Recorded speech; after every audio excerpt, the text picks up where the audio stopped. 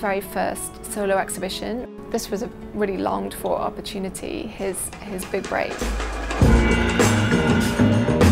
He was completely crippled by performance anxiety, and he felt unable to come up with something that would rise to the occasion.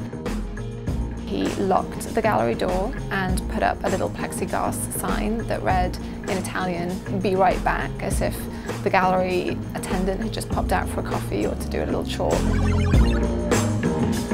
The visitor was never allowed into the space, and there was nothing to see if they had been let in.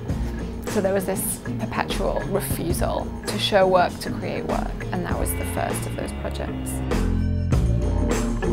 There's an early work from 1991 which is a genuine police report listing the theft of an invisible artwork from Maurizio's girlfriend's car, which by all accounts the police took completely seriously.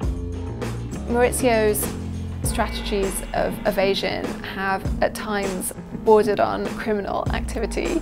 Rather than create a work, he decided to break into a nearby gallery and steal the contents of another artist's exhibition, and then take the loot back to De Appel to show as his own work.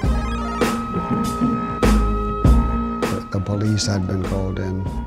For a moment or so there was a possibility that he'd be arrested, and I think if he had, it would have pleased him no end.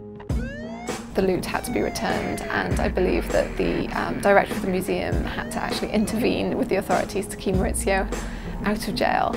It's never about asking, it's about taking it, seizing it. Stealing it. Yes.